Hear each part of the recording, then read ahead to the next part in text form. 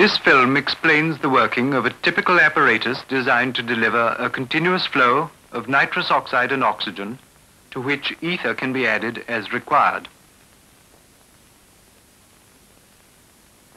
This diagram shows the general working of the machine. For the sake of simplicity, we are removing the spare cylinders, leaving one cylinder of oxygen and one of nitrous oxide. The carbon dioxide cylinder can also be disregarded, and so can the chloroform bottle, which is often provided. Nitrous oxide is represented here by a white dot. The gas flows from its cylinder through the lead to the flow meter. The symbol for oxygen is a white ring. This also flows to the appropriate flow meter. Here are the two gases flowing together as far as the meters. Next, they pass through their respective flow meters. The rate of flow is adjusted by thumb screws at the bottom of the flow meters. It is indicated by the height of a floating bobbin on a calibrated scale, the reading being taken from the top of the bobbin. The nitrous oxide scale is marked in liters to 10 liters per minute, the oxygen in cubic centimeters to 2 liters per minute, and the carbon dioxide in cubic centimeters to 1.5 liters a minute. The oxygen flow meter is fitted with a bypass. When the tap is turned on, large quantities of oxygen are delivered under pressure.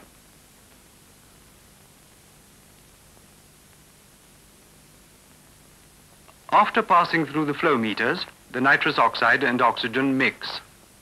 Flow past the ether bottle, past the rebreathing bag, through the corrugated rubber hose to the face mask.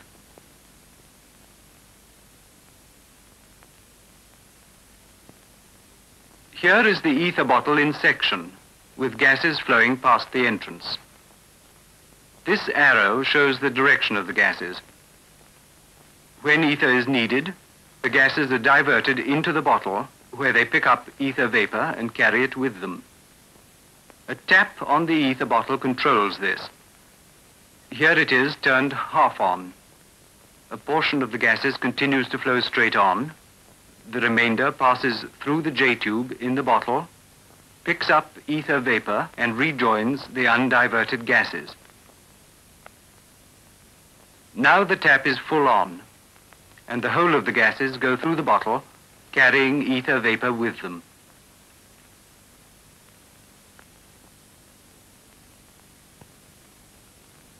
To increase the concentration of ether vapor still further, a plunger is used. It's attached to a hood, which can be made to slide down over the open end of the J-tube. This forces the gases down nearer to the surface of the liquid ether, so that more is vaporized. When the plunger is right down, the gases bubble through the ether, and the concentration of ether vapor is at a maximum.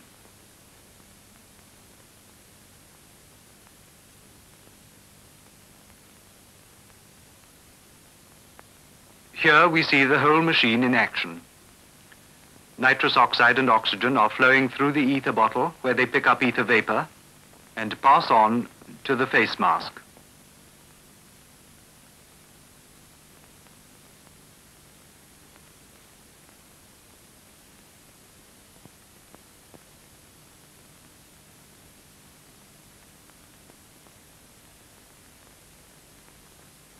Before you start to give the anesthetic, you must check the whole apparatus. First, see that the cylinders are connected to the right flow meters. This is the oxygen lead. Follow it up to the oxygen meter. This lead is usually of white rubber. Now do the same with the nitrous oxide.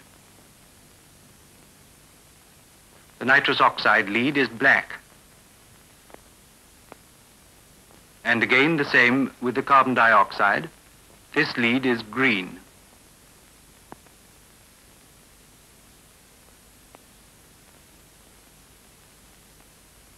Now make sure that the cylinders are full. Don't trust the labels. The oxygen is in gaseous form, so the cylinder is supplied with a pressure gauge which indicates the contents. Before opening the cylinder, turn on the bypass tap to avoid any sudden strain on the pressure gauge. Turn the full or reserve cylinder key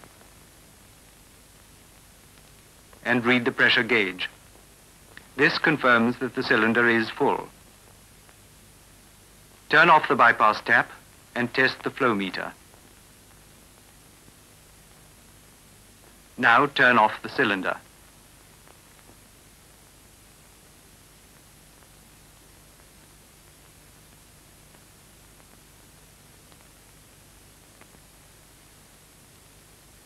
Next, test the in-use cylinder in the same way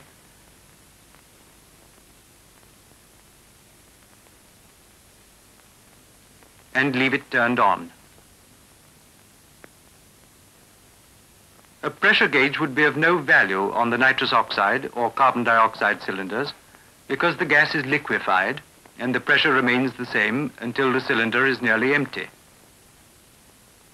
Open the spare cylinder and turn the flow meter control until the bobbin rises. Turn off the spare and open the in-use cylinder. Leave this open, but turn off the flow meter. Finally, check the carbon dioxide cylinder in exactly the same way.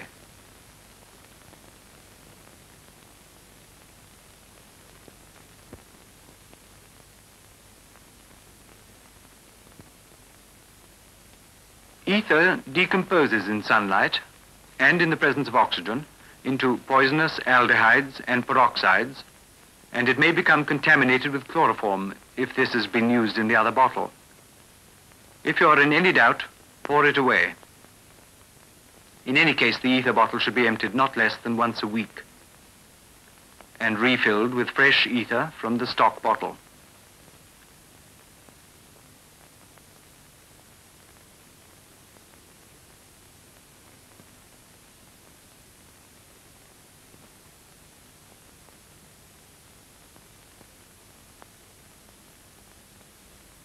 The ether bottle is surrounded by a can into which warm water may be poured. The water should be not hotter than 90 degrees Fahrenheit, or the ether may boil. As ether is vaporized, it cools, and the concentration of vapor falls. This water jacket delays cooling. Now assemble the corrugated rubber hose, expiratory valve, and angle piece. Slip the harness ring over the face mask and fit the mask into position. Then adjust the tension of the expiratory valve. Lastly, you should see that the rubber harness is at hand for use later on.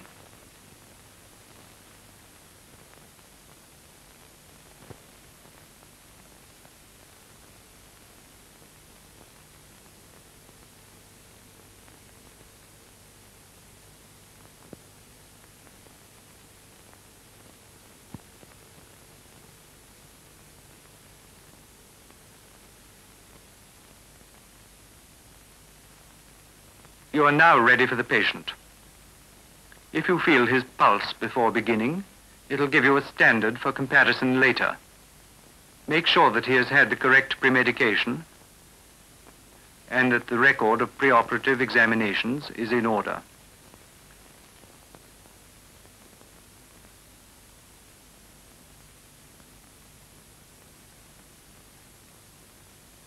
Examine his teeth and see if there's any obstruction to nasal breathing.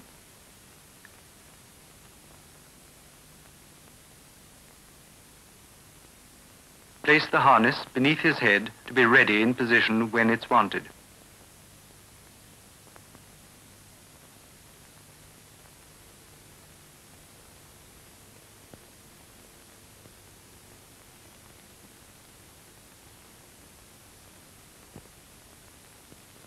Turn the nitrous oxide on to a flow of 10 liters a minute. Next, clear the J-tube of any liquid ether. Turn off the rebreathing bag, raise the plunger, and turn the ether tap full on. The flow of gas through the J-tube will immediately clear any liquid ether away. Now turn the ether tap off and the bag on again, and smell the mask to make sure that no ether vapor is coming through. Lower the mask gradually onto the patient's face. Induction will be slower this way, but much pleasanter. A mask held tightly on the face often produces a feeling of suffocation, which may lead to excitement in the second stage.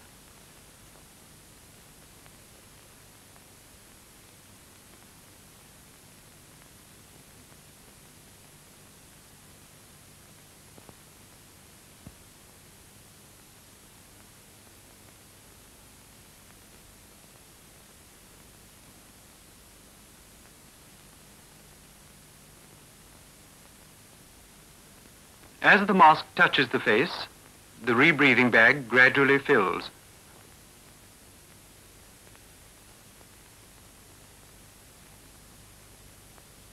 When it's full, the valve blows off at each expiration. The tension of the valve can be adjusted if necessary. A little positive pressure helps at this stage, but may tire the patient if it's maintained too long. The onset of the third stage of anesthesia is marked by regular and sometimes stertorous breathing, often a sign of lack of oxygen.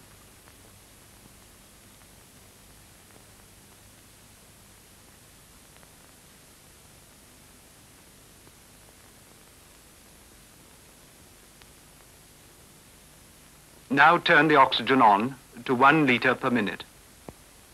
Provided the airway is clear, this will be sufficient for the 5 minutes or so until the ether has been brought in. Keep the chin well up, and if you put your hand on the patient's throat, you'll be able to feel the vibration of an obstruction that may not be obvious to the ear.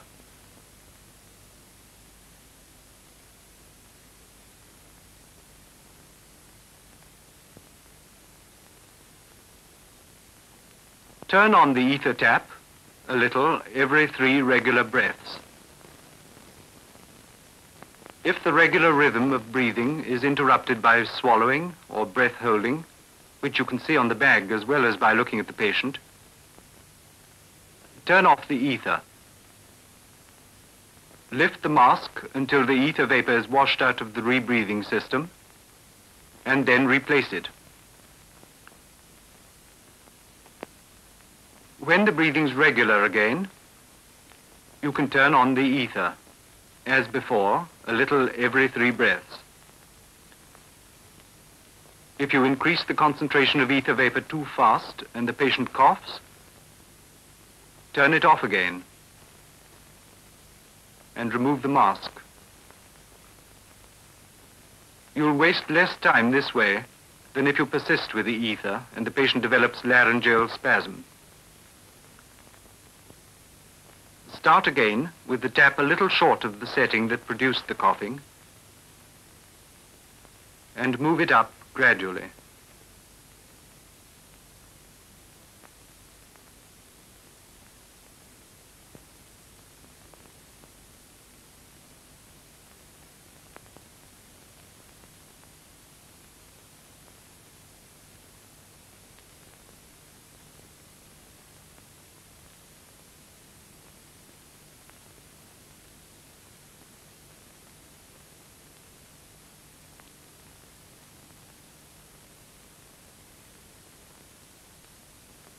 When the ether tap is full on, you can lower the flow of nitrous oxide by degrees to 5 liters a minute, without risk of the patient coming up to the second stage. One of the few dangers of nitrous oxide anesthesia is that prolonged oxygen lack may produce permanent cerebral damage. This setting, with 5 liters of nitrous oxide to 1 of oxygen a minute, passing full over the surface of the ether, will produce light to moderate anesthesia according to the resistance of the individual patient. And the proportion of oxygen will be sufficient even over a long period.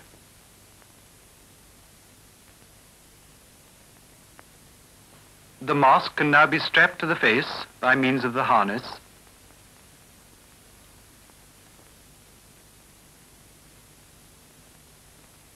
And the head turned to one side.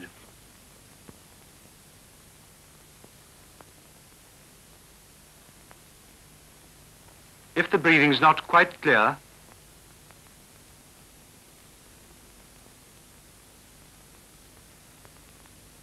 insert an artificial airway.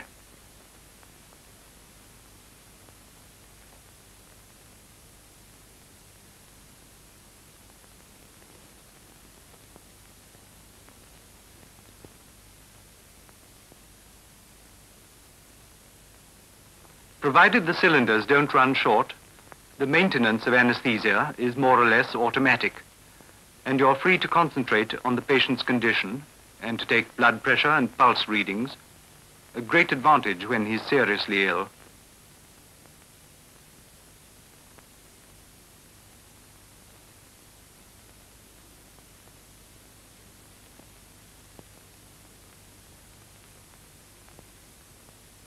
For moderate to deep anesthesia, depress the plunger. But remember that there's a sudden increase in ether concentration when the plunger goes below the surface. This may lead to laryngeal spasm.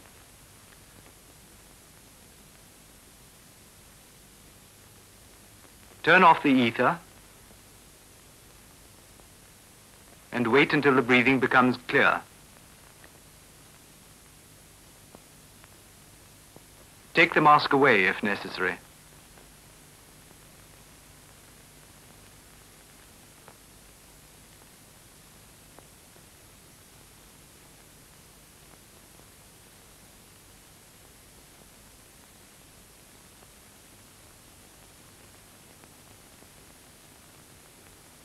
When the breathing's regular again, you can turn on the ether.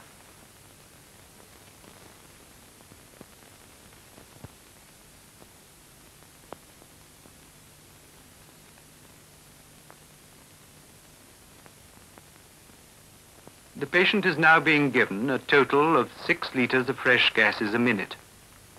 His minute volume is probably about 8 liters, so that 3/4 of what he breathes will be fresh gases and 1/4 expired gases. This is called partial rebreathing. The rebreathing bag acts as a reservoir. To show how it works, we'll take each movement of the gases separately. The bag is filled partly by fresh gases from the machine and partly by gases from the hose blown back when the patient exhales. When it's full, the gases from the machine flow past the entrance to the bag down the hose. When the patient inhales, he draws gases from the bag in addition to the constant flow from the machine. As he exhales, the whole cycle starts again. The gases from the machine and those blown up the hose fill the bag. The flow continues down the hose when the bag is full and the patient inhales.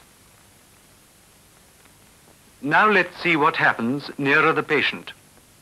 When he exhales, the gases in the hose are forced back towards the bag, and the hose therefore contains fresh gases in the upper portion and expired gases in the lower portion. These expired gases contain carbon dioxide, which is represented by black dots. Once the bag is full, about halfway through expiration, the remaining exhaled gases pass out through the valve. At the same time, and during the pause before inspiration starts, fresh gases from the machine are coming down the hose, pushing still more of the exhaled gases before them through the valve.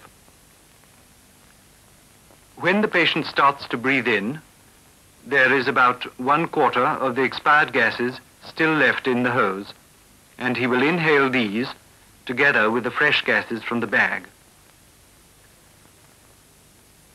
Now let's see the whole cycle again.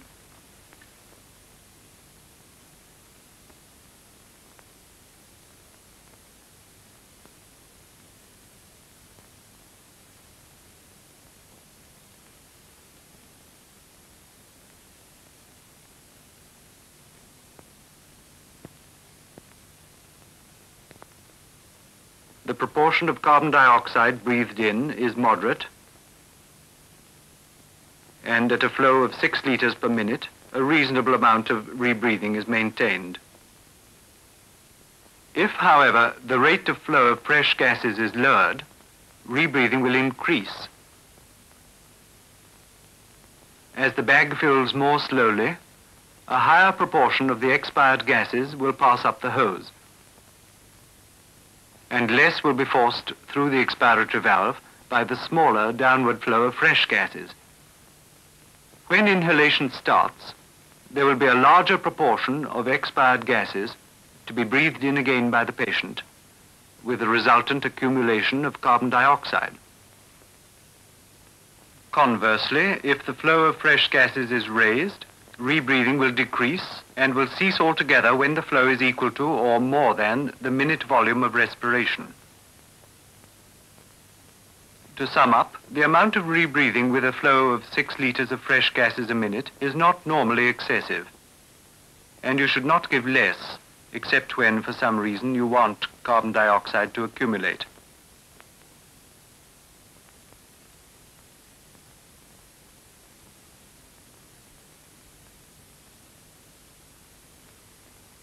If the patient becomes at all cyanosed, for example because of shallow breathing due to excessive premedication, you must be prepared to raise the proportion of oxygen.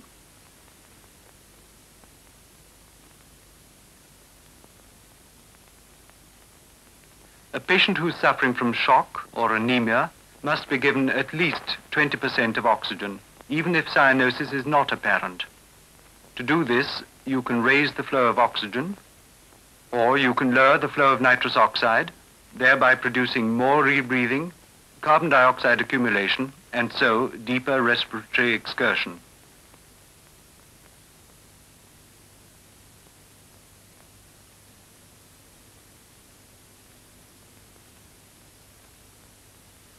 As the anesthesia progresses,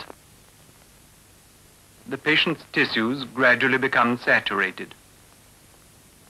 After about half an hour, you will find that appreciably less ether is needed from the machine to keep him at the same depth of anesthesia.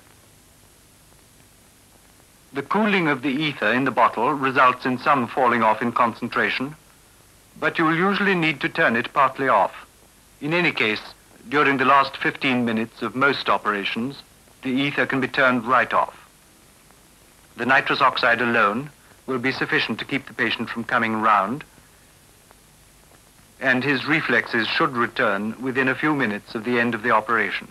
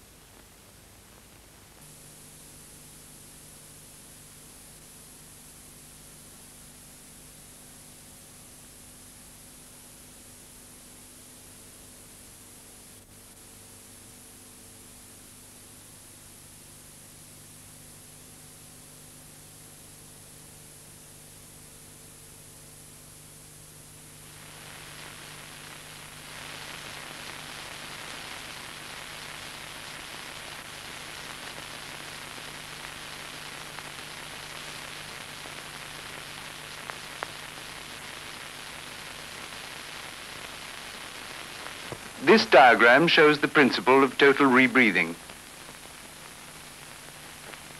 The patient is given a continuous flow of anesthetic gas, represented by white spots, and oxygen, represented by white circles. The gases are inhaled by the patient and exhaled unchanged through the open tap on the bag. The black spots represent the carbon dioxide, which is also exhaled by the patient. We will now show the cycle. Gas and oxygen are breathed in from the bag and the machine. Gas and oxygen and carbon dioxide are breathed out into the bag. Some escapes through the open tap.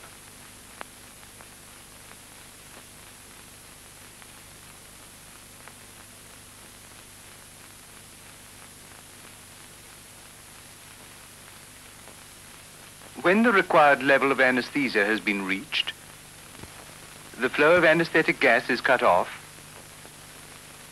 the tap is closed, and the patient breathes the same gases to and from the bag.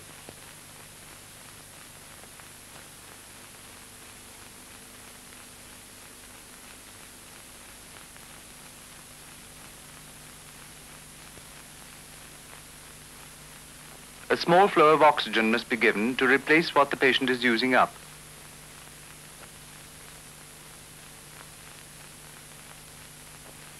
But as you see, when the flow of fresh gases is reduced, the carbon dioxide exhaled by the patient begins to accumulate in the apparatus. This would act as a poison if inhaled for long.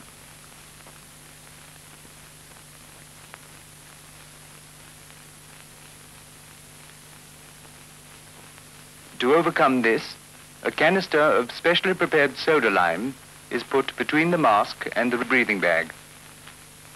This will absorb the excess carbon dioxide. The canister must be large enough to contain all the expired air.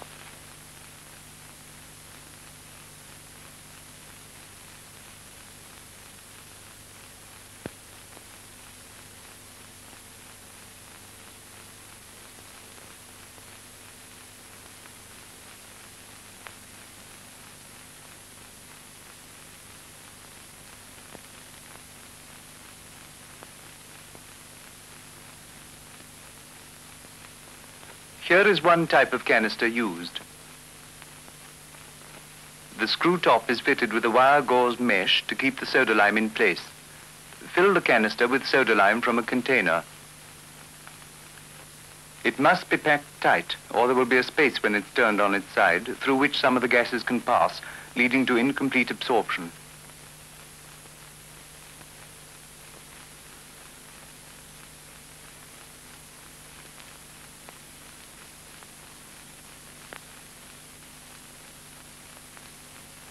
Make sure the canister is airtight by closing one end with the palm of your hand and blowing through the other.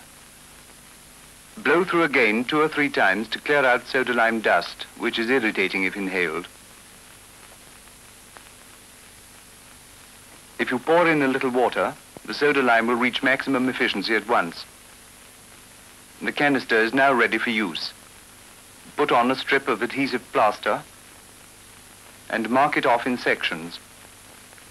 A cross in each section represents 1 hour's use.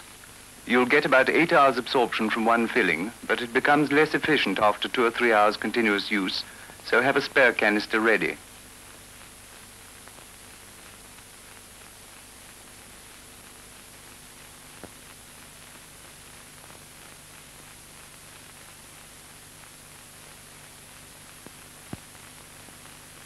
The canister is placed between the rebreathing bag and the angle piece, to which the face mask is attached. The oxygen lead is attached to the angle piece. The rebreathing bag has a tap at the far end through which the expired gases can pass. When the tap is closed, total rebreathing takes place through the canister.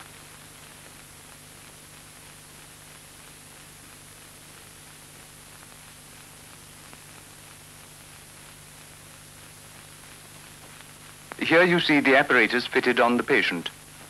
This single-phase apparatus works in exactly the same way as the diagram you've seen.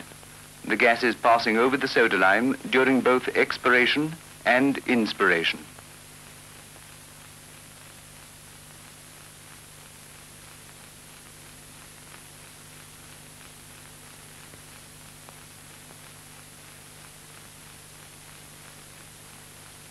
Anaesthesia is induced with nitrous oxide and ether in the usual way, without the canister.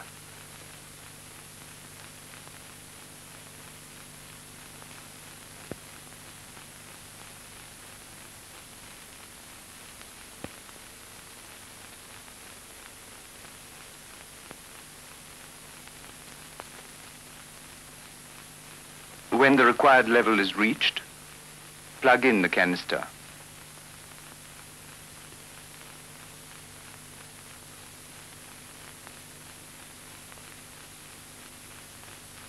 When the bag is filled again, close the tap.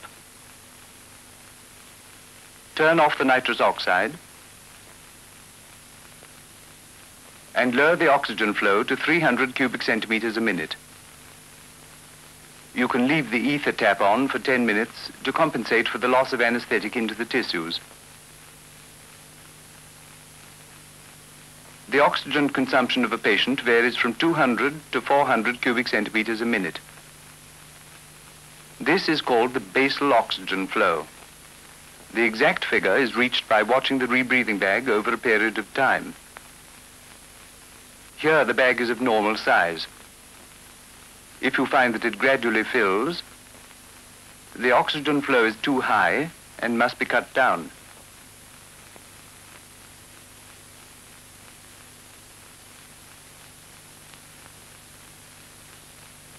If the bag gets smaller and there's no leak, the oxygen flow is too low and it should be raised.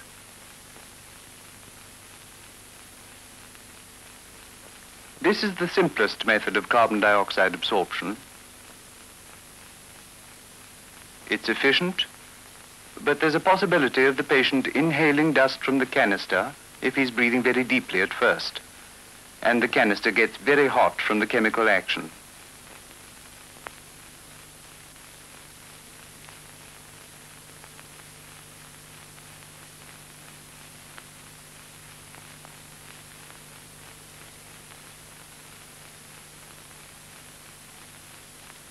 The alternative method is called closed circuit or two-phase absorption.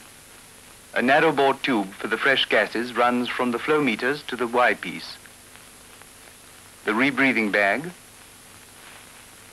and the canister are attached by two tubes, a corrugated rubber hose, to the Y-piece and face mask. At one end of each tube is a directional valve, so that the patient expires through one tube and inspires through the other. Various circuits are possible, but this one is common. The fresh gases from the gas-oxygen machine flow to the Y-piece, as in single-phase absorption. The exhaled gases pass along the expiratory hose, over the valve, through the soda lime canister, where the carbon dioxide is absorbed, and into the rebreathing bag. On their return path from the bag, the inhaled gases do not go through the canister, but pass over the valve and along the inspiratory hose to the patient. We will now repeat the cycle. As you see, the two phases of respiration are kept separate by means of the directional valves. The gases pass through the absorber only once in each cycle of respiration. The advantages of this method are that the bulky canister is kept well away from the face, and the gases have time to cool on their way from the canister to the patient.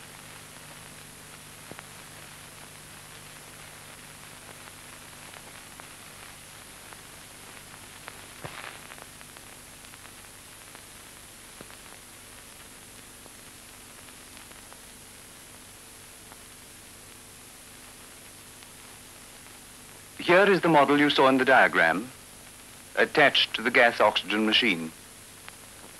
The fresh gases pass from the flow meters through this narrow bore tube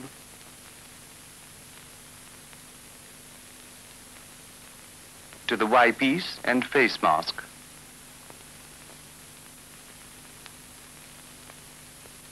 On the top of the canister are the directional valves. Here you see them working. An ether bottle is incorporated into the apparatus and placed between the rebreathing bag and the circuit. The flow of gases through the bottle is regulated by this tap. It works like this. When the tap is turned off, the gases pass along the top and don't go through the bottle.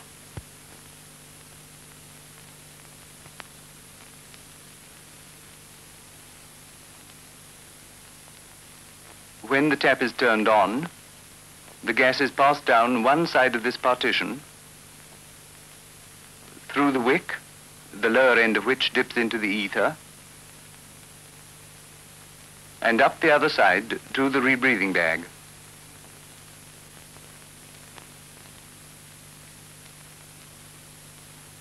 On their return path,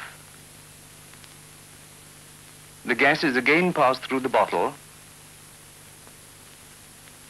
and into the circuit. As none escapes from the circuit, a high concentration of ether is built up quite rapidly.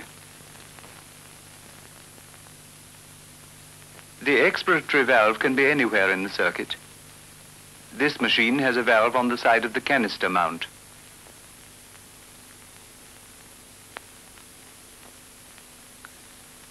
This dial indicates how many hours the absorber has been in use. Adjust it at the beginning and end of each case. The base of the dial is the absorber tap. This controls the circuit of gases. It moves from off through various intermediate positions to full on.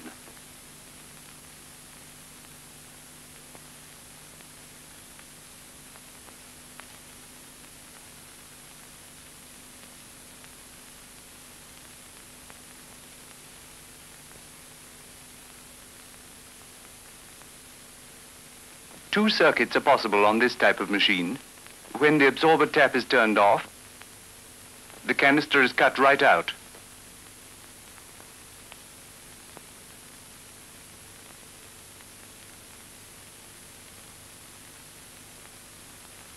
As the absorber tap is turned from off by degrees to full on, increasing proportions of gases are sent through the canister until complete absorption is reached when they're all passing through the canister.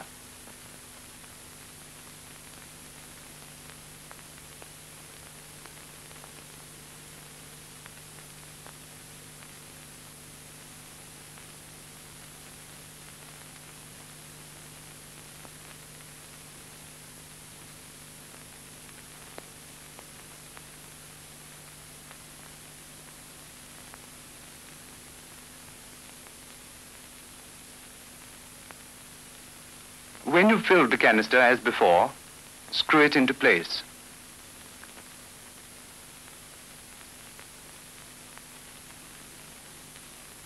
This canister is fresh, so turn the dial to 0. Turn the absorber tap to off. Now induce anesthesia with nitrous oxide and oxygen in the usual way.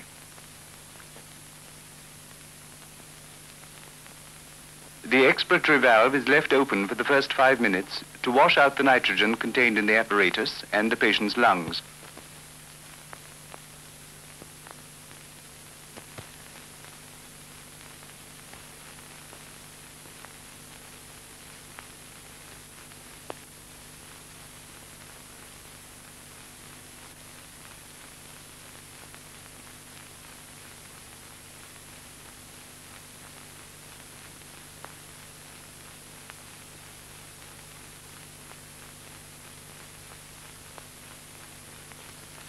Introduce the ether gradually.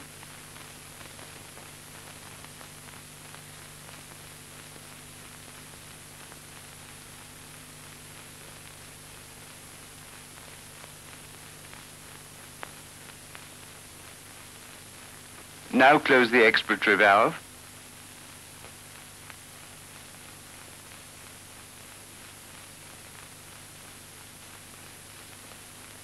Turn off the nitrous oxide and lower the oxygen to your basal level.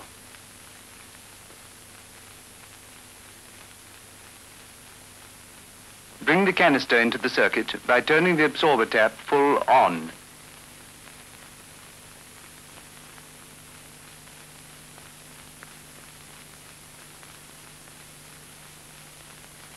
The patient is now fully anesthetized.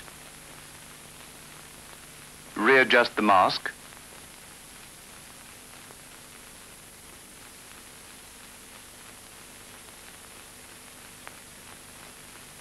Add more nitrous oxide and oxygen to fill the bag again.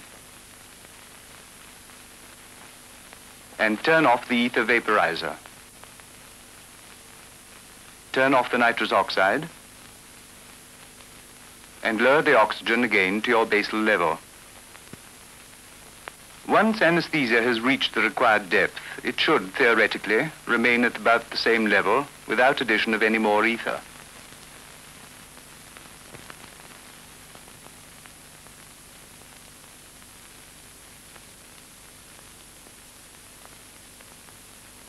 Efficiency in carbon dioxide absorption depends on an airtight fit between mask and face.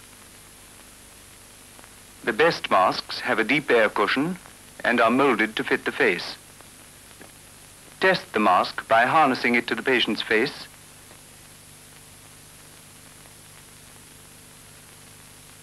closing the expiratory tap and compressing the bag. This mask is quite airtight.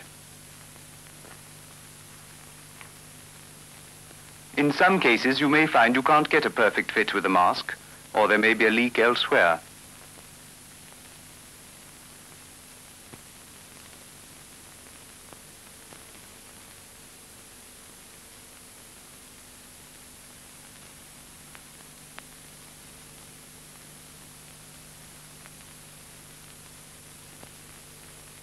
This mask is leaking.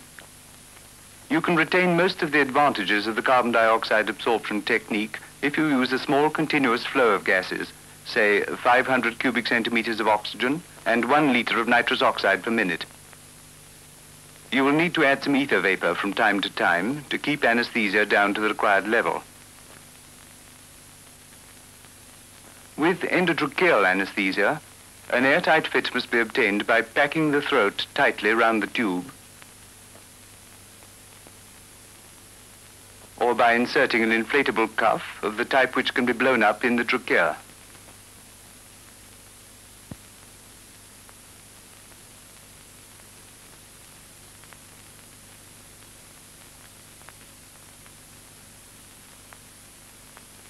A useful refinement depends on the fact that if the patient's lungs are overventilated by compressing the rebreathing bag, his alveolar carbon dioxide is lowered below the threshold level, and he will remain apneic until it has had time to accumulate. In this diagram, the stimulus represents carbon dioxide, and the threshold represents the degree of sensitivity of the respiratory center. The normal depth of respiration is represented by this symbol.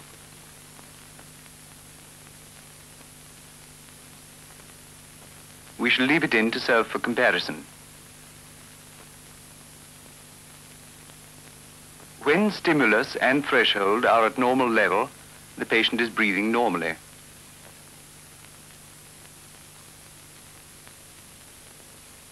The depressant effect of hypnotic drugs used for premedication raises the threshold above normal and the breathing becomes shallow. After a time, carbon dioxide accumulates, raising the stimulus, but not quite so high as the threshold. A new equilibrium is established with breathing slightly shallower than normal.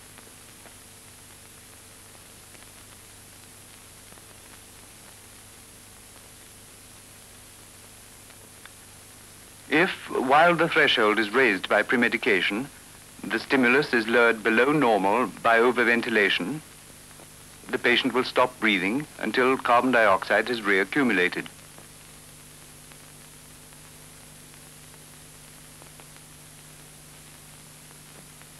We'll must start with a partial depression due to pre-medication. Deep anesthesia with ether depresses the respiration still further, and the breathing becomes shallower.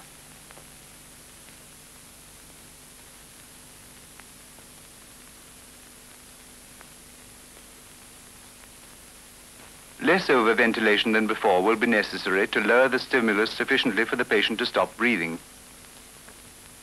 The stimulus can be kept at this level by overventilation by the anesthetist.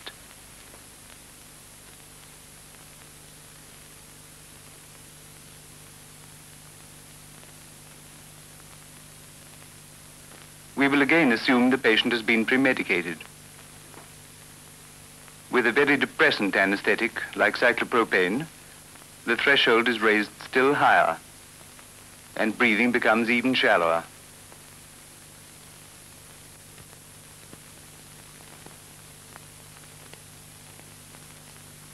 If the stimulus can be kept down to normal by artificial respiration, there will be no spontaneous breathing.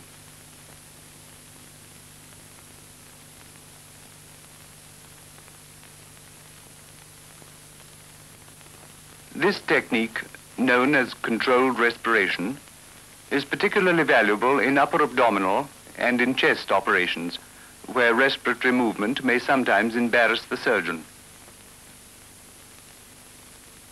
The carbon dioxide absorption technique has many advantages over the semi-open methods. The inspired gases are warm and moist, and operative shock seems to develop less easily. The more complete elimination of carbon dioxide from the inspired gases gives quieter breathing.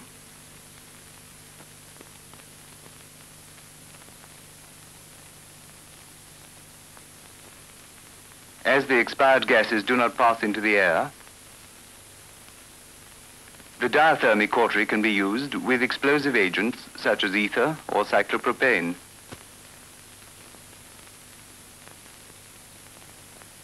There is, of course, great economy in the use of nitrous oxide and oxygen.